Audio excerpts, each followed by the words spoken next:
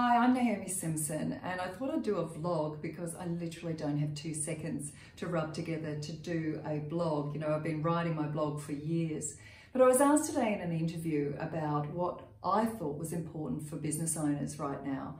And you know, I'm calling on some of my years and years of experiences, but also who I am as a leader. So the 3 things that I said was, first of all, if it's meant to be, it is up to me. It's always been my personal motto, but what I really need it now, and the reason why I need it so much now is because there's no point blaming anybody for the circumstance that we find ourselves in. That we do need to be resilient and look to our own future and how we help each other, but really it is up to us. Secondly is about emotional resilience, and that takes 3 parts. First of all, it is about safety and being safe, physically safe, emotionally safe, financially safe, and belonging, making sure that the people around you feel that they belong and that their work matters. But finally, we do need a sense of humour. And how are you having a little downtime?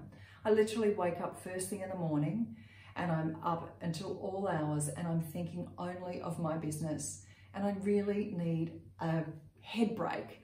And so I look to comedy. What I do know is in watching social media and all of the media, it really triggers me. I can't necessarily unsee it.